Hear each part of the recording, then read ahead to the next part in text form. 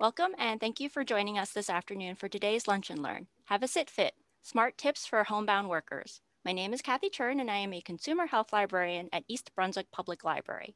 Today's program is brought to you by Freedman Chiropractic and the library's Just for the Health of It initiative to promote community health and wellness.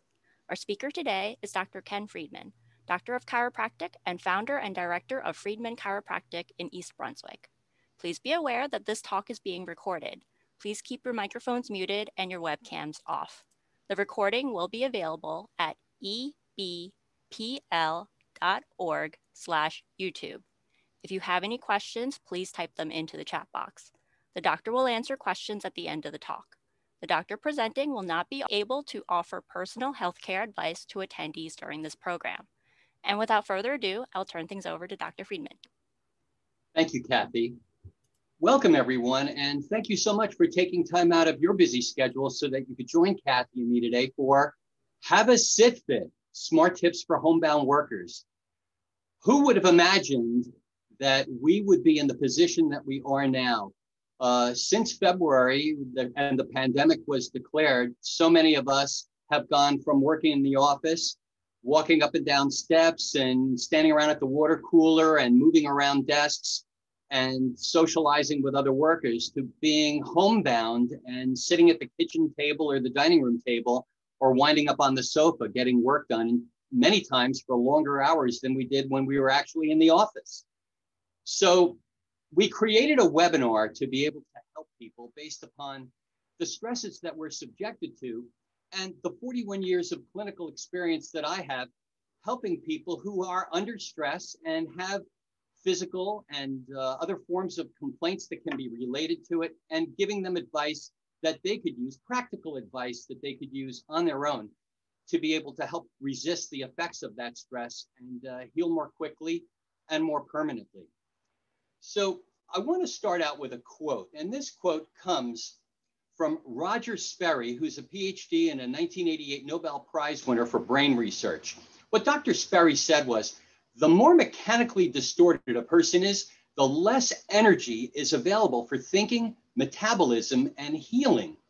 Now, if you've ever tried rolling a bowling ball that wasn't perfectly round, or if you tried riding a bicycle with the front wheel bent, or swung a golf club that was bent and not perfectly straight, and you saw the effects, you understand and appreciate how mechanical distortions affect performance.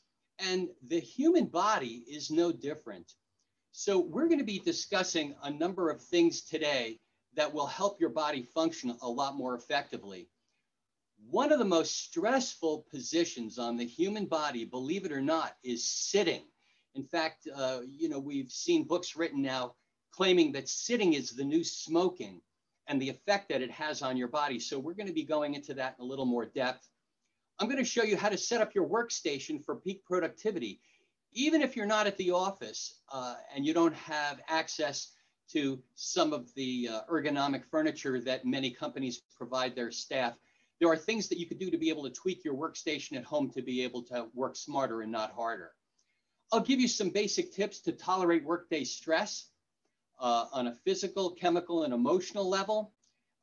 Some home care for sore backs and stiff necks, what you can do by way of first aid for yourself until you can get in to see me. And then we're going to finish off with the importance of making time for wellness, or else you're going to make time for illness. And then we'll be able to take some questions and answers at the end. So let's begin with sitting is the new smoking. If we look at figure 16 on the right of your screen, you can see how, and this is an exaggerated version, but most people tend to sit like this compared to figure 17, which would be the correct way of sitting. Let's talk for a few minutes about why sitting is so stressful and why proper posture in sitting is so important. Now, before we get into it, let's first talk about how the human body is set up. The brain, if we look at the spine, pictures of the spine on the left, the first view, figure 1.1, shows the brain and spinal cord. And then figure 1.2 shows the skull around the brain and then the vertebrae in the spine, which surround the spinal cord and protect it and allow for flexibility and movement.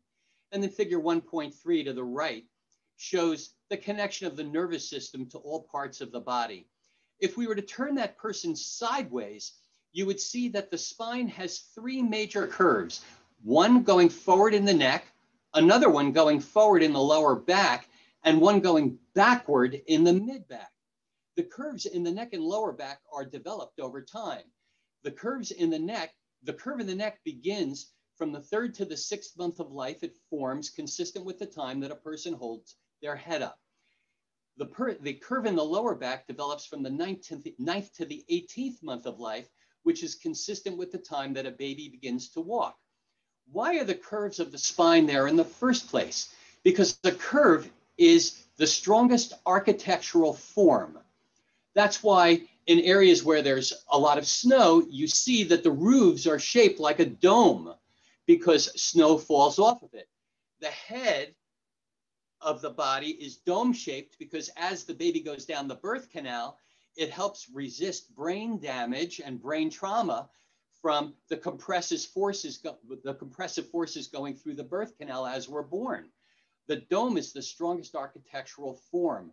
And as a result, having a curve in the spine, in the neck and the lower back, helps to transfer the stress from the weight of the head to the shoulders and from the torso to the lower extremities. So why is all of this important?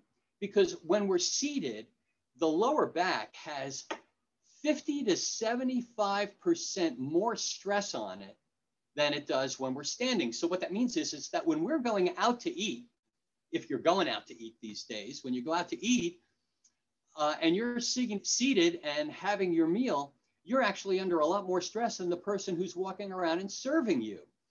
There's a lot more stress. And since we're home a lot and we're sitting at the table eating, we're sitting at the table working, we're sitting on the sofa being entertained with television or entertaining guests, we spend a lot of time these days sitting down.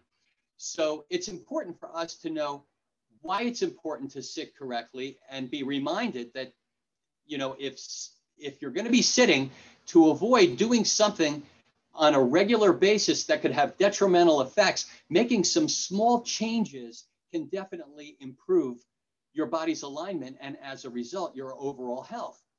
Why? Well, that's because of the way that the spine is formed. If we look at this figure 1 on the left-hand side, if you look at the vertebrae in profile, there's a curve in the lower back, a curve in the mid-back, and there's a curve in the neck as well. And when the head is held up over the shoulders and the shoulders and hips are in alignment and the head is over the shoulders and hips, there's approximately 12 pounds of pressure being exerted. Now, what's that? What's 12 pounds of pressure? If you've gone bowling and you've held a bowling ball up in your hand, well, you'd hold it up closer to your body because we all know it's easier to hold. If you held that bowling ball out in front of you, it would be a lot harder and your muscles would strain a lot more. And eventually we'd have to drop our arm because we couldn't hold the bowling ball out there very long. But if we sit incorrectly and our head carries forward just a little bit with our ear carried forward of the shoulders, that 12 pounds of pressure goes up to 32 pounds. And if we slouch even further, it goes up to 42 pounds, almost 4 times the amount of pressure. So if you're sitting on the job and you're sitting incorrectly, or if you notice that your neck and shoulders are killing you and you don't understand why, even though you get massages and you may even get chiropractic care, well, this can be a contributing factor. Poor posture is definitely a contributing factor. Not to mention the fact that every major nerve from the brain to the body is going through the neck and through the spine, and it's animating and controlling not only all the muscles and joints, but every organ and tissue and gland and system within your body. If I were to ask you to tell me what percentage of all the energy between the brain and the body is controlling muscles and joints, what percentage would you say? Well, most people say, well, about 10 or 20%, 30%. And that would seem to make sense because, you know, that's what we feel. But most people have it reversed. It's, you know, they think 80% because we feel it, you know. But in actuality, only 20% of the energy between the brain and the body is controlling muscles and joints. The other 80% of the energy going between the brain and body is controlling all of your organs, all of your glandular functions, and all of your systems. So why is that important? If we're talking about sitting and musculoskeletal comfort and resistance to stress, because we're dealing at a time now where our immune system's function couldn't be any more important, especially dealing with this pandemic. And anything that would interfere with our body's ability to be able to work as well as it possibly can would interfere with all of the functions of the body, not just the 20% that go to muscles and joints, but 100%, including the other 80% that's controlling your stomach and digestive functions, how you digest and break down the foods that you eat, you know, your overall resistance, your sugar metabolism, how your body eliminates toxins, and your emotional condition, because the chemistry of the body is based upon how well all of the organs and glands and tissues and systems produce hormones and chemicals that mediate all of the processes, including how we think and function. So we know that the mind and body are intimately connected. And that's why your spine is that lifeline that controls and coordinates just about all of those functions. So by holding our head erect over the shoulders and by making a good curve in the lower back, we can almost guarantee that our spine is going to be in the optimal alignment that will help facilitate better energy flow. So I'm going to ask you to remember this rhyme: preserve the curve, especially when you're sitting. So if you look at me, if I slouch, what's going to happen is my shoulders are going to be carried forward and my head is going to go forward like that third guy in the image that had 42 pounds of pressure. And over time, at the end of the day, my neck and shoulders are going to be pretty sore. So if I make a curve in my lower back, that brings everything up into alignment. Now, if you go to sit up straight and you notice that's an uncomfortable position, it's probably because you're not used to sitting this way. And just the same way as going to the gym and working out or trying some other new physical activity, you know, go out and rake leaves. If you're not a landscaper, you might feel pretty good that day, but the next day you're going to feel sore and beat up because you're using muscles that you're not accustomed to using. So go easy. You may decide that if you can't hold your spine in better alignment all of the time right away, it may be uncomfortable or your muscles may fatigue, build up to it. So start out with about 5 minutes. Just make an effort for 5 minutes each hour to sit up with a good curve in your lower back and your head up over your shoulders. And then go to 10 minutes and 15 and so on until all of the time that you're seated properly. And that's going to relieve a lot of pressure off of your back and neck and help your nervous system carry energy a lot better. Now, what happens in the spine is that if we look at the normal view of a spine viewed from the side, so if I were to extract a section of my spine and we were to look at the vertebrae, the bones of the spine are stacked on top of one another. I'll show you. These are the vertebrae right here, 1, 2, 3, 4, stacked on top. The spinal cord goes in through the opening that's created by the way the vertebrae are stacked. And then these are the nerves that carry the energy from the brain down the spinal cord and then out in between the openings that are created by the way these vertebrae fit together. And as long as the spine is correctly aligned, that permits energy to flow and control and coordinate all body functions without interference to the process. But what's dangerous is when a condition called subluxation occurs. A subluxation is a condition where the energy traveling over the nervous system becomes interfered with. The nerve becomes irritated, and it results in a neurological short circuit when the vertebra misaligns, puts pressure on the disc, and either the disc or the vertebra or the protective sheath-like covering around the nerves in the spinal cord irritate that nerve and interfere with that nerve's ability to carry energy. So whatever's connected to that nerve doesn't function correctly. So if that nerve goes to the muscles in your lower back, how can you possibly expect those muscles to be as strong and perform as well? And if you took a pill like a Tylenol or a Motrin or an Aleve or something even much stronger, Well, you might be able to not feel the pain, but the pain is still there. You're just not feeling it because of the cause of the problem not being corrected. If you ate right, or you exercised, or you got more rest, or did a lot of things that are part of a healthy lifestyle, it still doesn't correct or fix this problem. So as a chiropractor, I'm trained to identify whether or not the spine has these subluxations, and then if they're present, to locate exactly where they are, and then using a variety of different techniques, from the traditional twisting and popping methods to methods that involve absolutely no twisting, popping, or cracking of the spinal joints, restoring the spine to normal alignment to relieve the pressure off the nerves and then improve the body's capacity to self-heal and function much better. But the most important thing is it improves the body's tolerance to the physical and chemical and emotional stresses that we're subjected to on a daily basis. So the care that I offer improves the body's ability to function better, and the suggestions that I'm going to be giving you in the balance of this webinar will help improve your body's ability to tolerate those stresses better also. So since we're spending a lot of time sitting at workstations, here are some things that you could do. Let's first look at what you shouldn't do. And I showed you how I slouched and what happened. First of all, I lost the curve in my lower back. Okay, so it rounded instead of being curved in the proper direction going forward as it is here in this middle view. And then by slouching, my head is carried forward of my shoulders. So now I don't have 12 pounds of pressure that I'm sustaining. I've got 42 or more pounds of pressure on my shoulders. My workstation is not really set up ergonomically correct. Look at the screen. The screen is too low. We want the screen much higher up. As a general rule of thumb, you want the top third of the screen at eye level. That way it facilitates having your head up over your shoulders.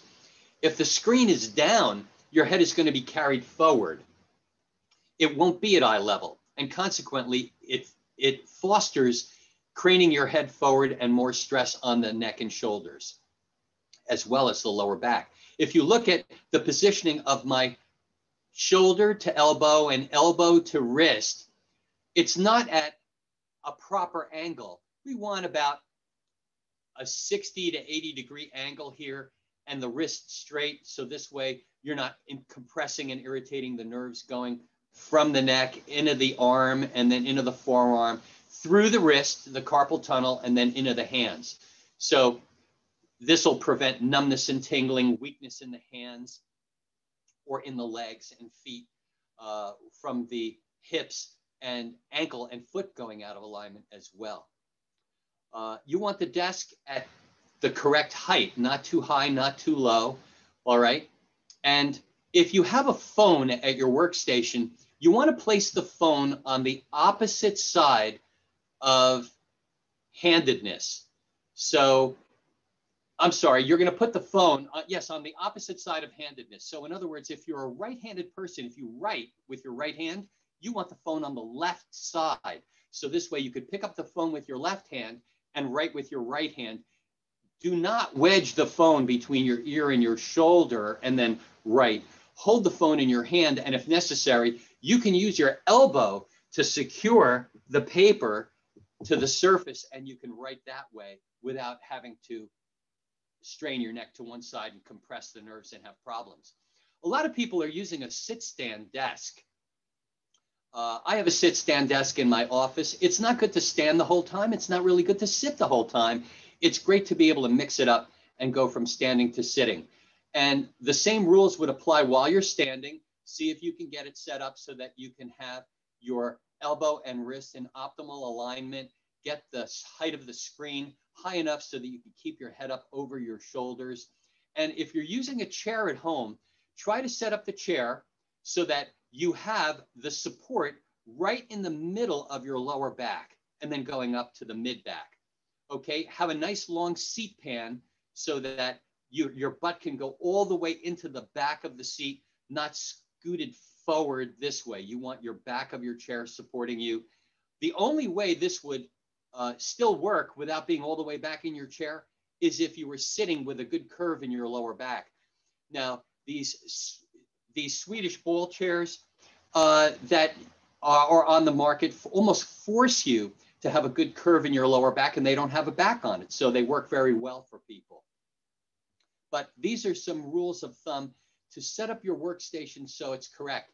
Now, if you don't have an ergonomic chair like this, what you could do is you could roll a towel, fold a towel so it's about 6 inches wide, and put a couple of rubber bands around each side, and you could put it behind your chair so it supports the curve in your lower back, sit all the way back into it, or practice again on that corrective exercise by sitting up with a good curve in your lower back and build up the amount of time.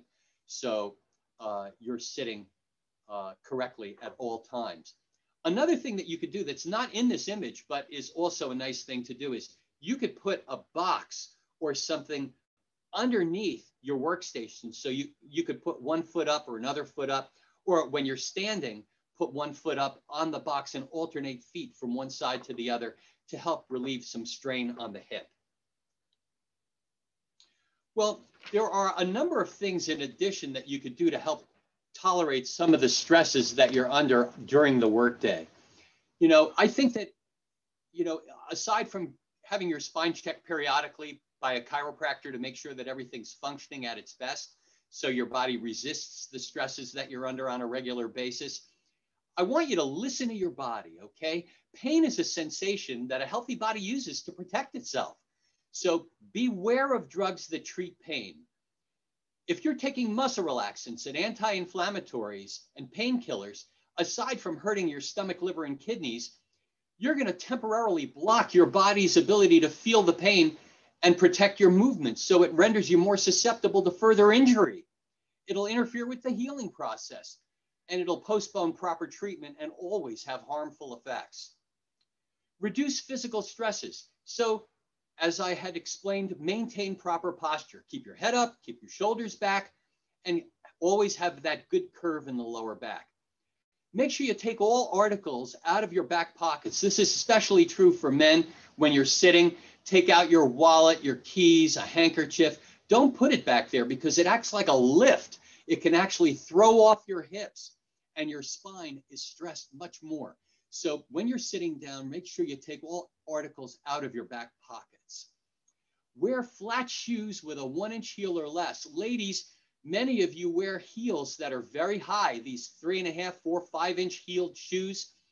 You know, I'm not a fashion consultant. You know, I'm an expert in spinal ergonomics. And I can tell you that when you jack up the heel much higher than nature intended it to go, there is always a price that you pay for it. Podiatrists will tell you the dangers that poses on the alignment of your feet. And truthfully, wherever your feet goes, your spine goes. So if your feet go out of alignment, your spine will go out of alignment. And, you know, we have corrective orthotics that we can make to help balance the alignment of the feet, especially for people who have foot problems that are impacting the back. But you know what? Just wear shoes that fit your body better and support better spinal alignment. It puts less stress on your body, and it'll save you a lot of money and a lot of unnecessary care if you wear flat shoes that support your body better. Ladies, carry a small clutch bag. Give up the large shoulder bag. You know, kids carry heavy backpacks. I'm a certified Backpack Safety America expert in backpack ergonomics.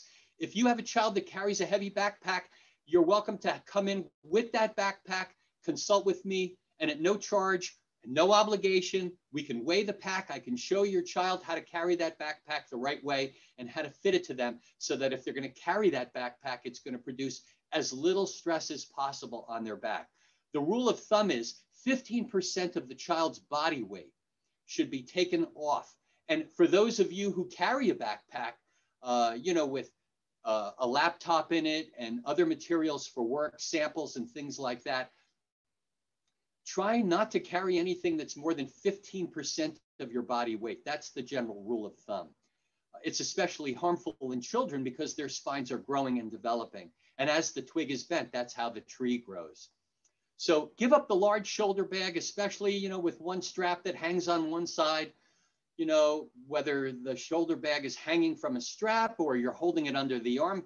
Some people tell me, well, I'm not putting it on my shoulder, doc, I'm carrying it under my arm, but it's still straining the muscles. It's putting a lot of stress on one side of your body, and it's interfering with proper alignment of your spine. If you're going to participate in sports, you know, participate in sports with which work best with your muscles and spine with minimal trauma.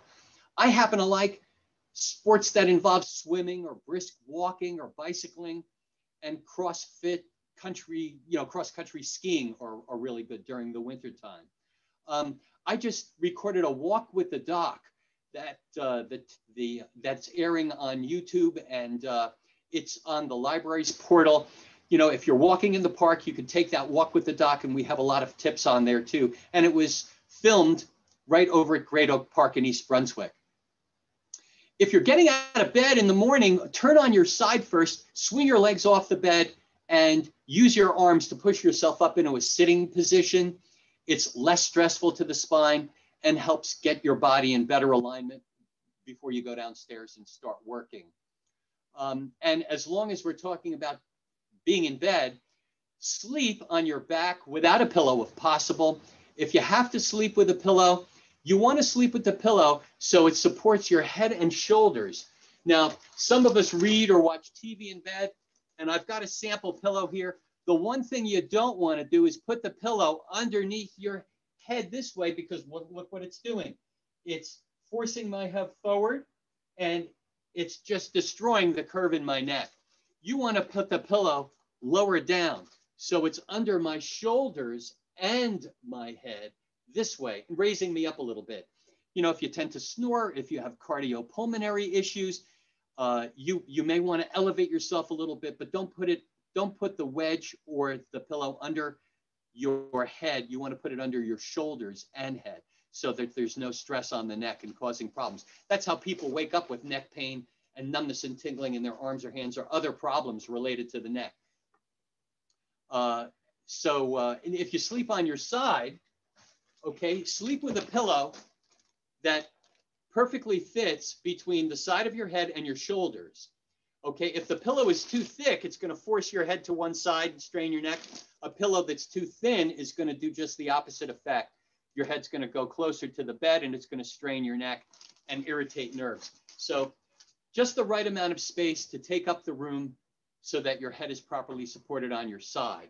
And if you sleep on your stomach, then you want to sleep not in the middle of the pillow. You want to sleep on the edge of the pillow so your head's turned at a 45 instead of a 90-degree angle. Okay? Don't read or watch TV in bed, especially with your head at a propped or a strained angle. You know, people sit more upright with pillows, you know, stacked behind them when they're reading or watching TV. But as they get tired and the shows keep going on, they do what I call the 11 o'clock slide. And before you know it, their head is being forced down, and then they fall asleep. And before you know it, they have problems. So the best thing to do is sit upright in a chair or on the sofa. And then when you feel yourself starting to get drowsy, you know what? That's time to go to bed. You need your rest. Turn the TV off and get some sleep and get a good night's sleep. While you're sitting, cross your legs at the ankles, not at the knees. If you cross your legs at the knees, you may obstruct circulation, and it helps protect the alignment of your lower back while also improving circulation to the legs. Follow proper bending and lifting procedures. If you drop something off your desk, turn your body. Keep your nose between your toes when you bend to pick something up. Okay? If you're standing up and you're bending, bend with your knees, if you please. Okay? So nose between your toes, bend with your knees, if you please, and that helps protect the spine and prevents you from bending in ways that'll do more damage. And avoid any position that recreates your pain. Again, pain is a warning signal. It protects you.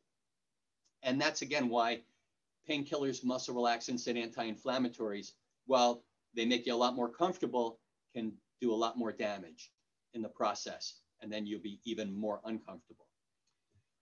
So there's some ways that you could reduce physical stress. Avoid chemical stress. Clean up your diet. You know, eliminate processed foods. Take a good multivitamin. Watch your intake of sugar. especially these days, because it's important, as I said, to have a healthy immune system. You want to be strong against COVID-19 or any other bugs that are out there that intend to do us harm. Sugar is one of the biggest offenders to your body's immune competence. 5 grams of sugar will reduce your immune competence 50% up to 5 hours. And that's sugar in all of its forms. That's honey, agave, brown sugar, white sugar. Stay away from it completely. And artificial sweeteners are also highly inflammatory. So aspartame, NutraSweet, sorbitol, the things that are found in diet drinks and diet foods are also extremely toxic to the body and very harmful. So I would recommend that if you're going to be sweetening, use stevia. You can get it in liquid form or powdered form. You can bake with it, cook with it, and put it in beverages. And stevia has no glycemic load, and it's not inflammatory, and it's 0 calories. So it's good for you. Read labels of foods. If you can't pronounce it, it's probably not good for you. Okay, that's the good rule of thumb. Read labels. Avoid things that have sugar disguised, high fructose corn syrup, artificial ingredients, and so on. Watch your intake of recreational and therapeutic drugs for obvious reasons, okay? And then the third area that I want to discuss on stress reduction is reducing mental and emotional stress. Now, one of the best things you could do is get a good night's sleep, okay? And your bed is very important. Chances are, if you've got a mattress that's more than 7 years old, or you're waking up uncomfortable in the morning, you want to look at what you're sleeping on and possibly get a new mattress to sleep on. Write positive affirmations. Read them every morning and every evening. We tend to bring about what we think about, and good, positive, healthy self-talk is so important, especially these days when we're spending so much time with ourselves. So if you're going to be with yourself most of the time, be your own best friend and tell yourself good things. We can all pick on ourselves for the things that we know we could improve on, but let's acknowledge the blessings that are in our life, the things that we do well. And if you want to set goals for yourself, set goals that involve you doing 100 things 1% better instead of one thing 100% better. It's easier to accomplish. It feels better at the end of the day. And you're taking incremental steps towards improving your life and the people around you.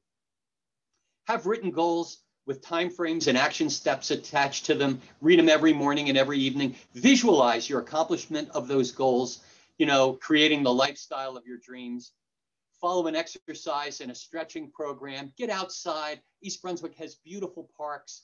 Enjoy nature, and be around people that you love and love you and help and support you. Okay? Now, if you have an injury or you're sore, the best thing to do is to apply ice on an acute injury. Ice is nice, hot is not. Okay? And the rule of thumb is in the lower back, apply ice for 20 minutes on, then give it a break for an hour, and then reapply 20 minutes on. You could do it each waking hour. Put it over a thin article of clothing. Do not put ice directly on the skin. You can actually freeze your skin doing that. You don't want to do that. So have something to insulate you, like a t-shirt or something like that. 20 minutes on, and then an hour off. In the mid-back, 15 minutes on. In the neck, about 10 minutes on, and then the hour break and so on. In the knees, in the hips, elbows, wrists, anywhere between 10 to 20 minutes, depending upon how close the joint is to the skin. So in the wrist or hand, joints are very close to the skin. In the hip, it's very deep. So I might go with less time on the wrist, about 10 minutes, more time on the hip, about 20 minutes, and so on. But what you could also do is, if your neck is stiff, especially from staring at a computer screen, what I like to do is I roll a towel like this, and you can lie on the floor with your knees bent and just rest with your head back over the towel this way for up to 10 minutes, not more than 10 minutes.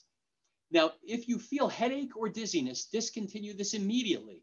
But lying on the towel helps to stretch the neck vertebrae out, helps to stretch the neck muscles. It helps relieve pressure off of the discs and off the nerves. And it's a great way to have some chiropractic first aid and keep your spine in better alignment in between chiropractic visits. I recommend this to my patients. If you want something a little bit fancier, then you could actually get something like this, which can be used, and you can lie on it this way, and it's specifically designed to support the upper back and neck, and the head acts as a fulcrum, pulls the neck over the fulcrum, and it helps keep the neck in better alignment. And I have them in my office for my patients who could benefit from that type of support. But you know, you could use a roll towel and be able to do it, or you could pick something like this up. Make time for wellness, or you'll make time for illness. You know, sickness, illness, disease, and health are not events. They're processes. And there are things that we could do to be able to help ensure that we are following the process that meets our life goals and supports the people around us. So eating right, you know, as we had discussed before, taking a good multivitamin, multi-mineral, and not carrying around excess weight on your body, you know, get some excess weight off. We talk about the COVID-19, the 19 pounds that people gained being so close to the refrigerator at home, or stress eating as a result of the changes that we've had to deal with in our lives. Have a spinal checkup. If you haven't had one, or it's been a while, it's a good idea to get in and make sure that your power lines are left open so your body's firing on all 8 cylinders. That way, you'll have less chance of injuring yourself. You'll be able to withstand the effects of the stresses that you're under on a regular basis, and you'll be able to keep your body functioning at peak capacity. And there's no better time to have chiropractic care than when you're first born. My kids were checked in the delivery room before my wife held them because of the obstetrical manipulation that causes the spine to go out of alignment during the birth process. It's a normal, natural thing. But then kids are learning how to walk and falling down. Their spines go out of alignment. They, you know, they carry backpacks. They sit in crummy chairs in school or at home. They horse around with other kids. They play sports. They eat garbage when we're not looking. And all of these stresses can wreak havoc on a growing and developing body. So periodic checkups for children are really great, especially by the time they get to be our age, and then they have to work from home. So I want to thank you for all of your time and your attention today. I hope you found the information that I gave you of value. And I'm going to encourage you to share it with others. A smart person once said that a candle loses nothing by lighting another candle. So thanks for caring and thanks for sharing this information with others. And for those of you who may have some questions that are personal, I really am not permitted to give out personal information in this webinar, but I would invite you to be able to contact me. Here is my contact information. You can feel welcome to give me a call. There is never a charge to come into my office and meet with me or meet with me virtually to have a consult. There's no obligation whatsoever, and I'll be happy to discuss your health goals and concerns. So thanks again, everybody, and I appreciate it. And once again, thank you to the East Brunswick Library and Kathy Chern for setting this up. Great. Thanks a lot, Dr. Freedman. So if anyone has any questions at this point, please type them into the chat box. And as a reminder, Dr. Freedman will not be able to offer personal healthcare advice. So right now we're just seeing a lot of thank yous in the chat box for you, Dr. Freedman. Thank you, everybody. It's great to see some familiar faces on this webinar. Thank you, everybody, for showing up. So it doesn't look like there are any questions, just a lot of thank yous. You did a great job. Thank you. Well, I guess if that's it, Kathy, we might as well sign off. Yep. So I want to just say thank you to everyone who attended and take care and stay safe. Be well, everybody. All right, thank you.